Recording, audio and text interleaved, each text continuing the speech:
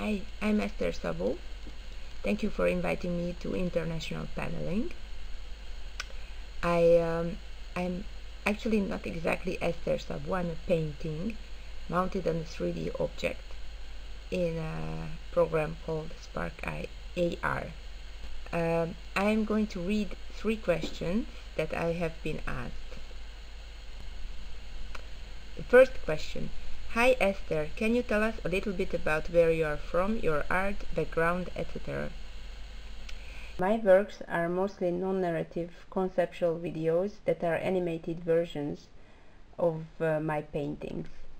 I create drawings, oil paintings, and also aquarels, and I work equally with 2D and 3D animations. I'm researching manifestations of social processes. I'm interested in confronting the aesthetics of the status quo with vulnerability and wariness of everyday life.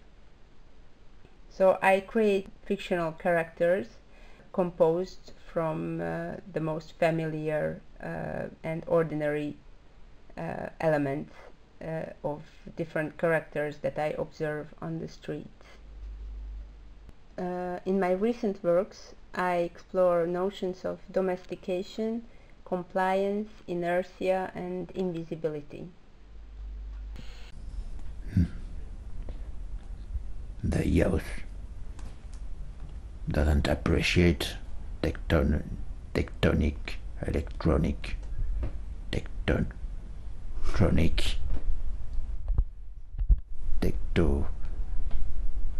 tectonic anymore.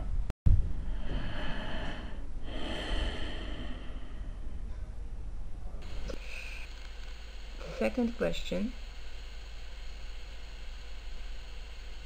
You have recently won the Leopold Bloom Art Award and you have been a runner-up several times. Can you tell us about the Bloom Award and that experience?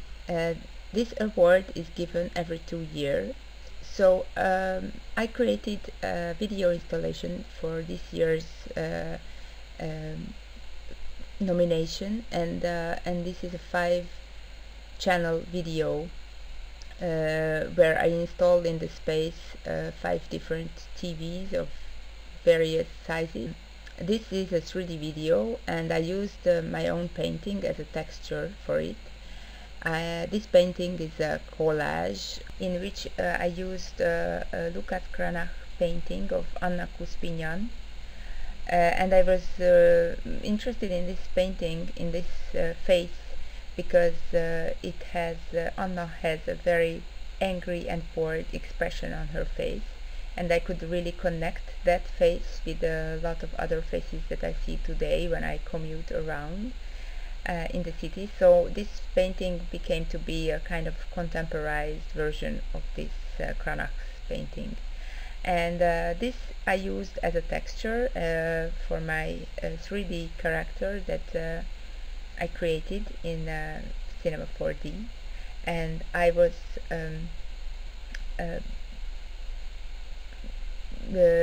actually inspired by a story of Alice Mosonyi. It's a children's poem about a girl who is called Princess Beauty, and she holds 2 tulips in her hands, and these flowers are whispering all kinds of disciplinary orders to her ear. So they are trying to groom her or tame her somehow, and the whole project is about this this conflict between somebody's own agency and all these constraints, mental and physical constraints that are coming towards them. And the way I created the animation was that I made her own body move in a very simple way. She's just sitting around and trying to be herself, trying to survive. She's sometimes making faces, and she's just sitting there. And then there is the force of these tulips that became different forces that I created, that I'm showing through simulations, and these simulations together with the animation created all kinds of different glitches, and I was working with these glitches. So the third question is, what do you feel is important about the intersection of digital and non-digital work, and what are you working on now? I think that in my works the intersection of digital and non-digital plays a very important role. I always start with drawing and painting because that's the most straightforward way of expression for me. Rémisztő. Nem tetszik. Nem hasonlít. Ennél azért jobban nézek ki. And then the way of getting into the details and forming my ideas, they always come by movement and sound, and so that's why I'm continuing my work always digitally.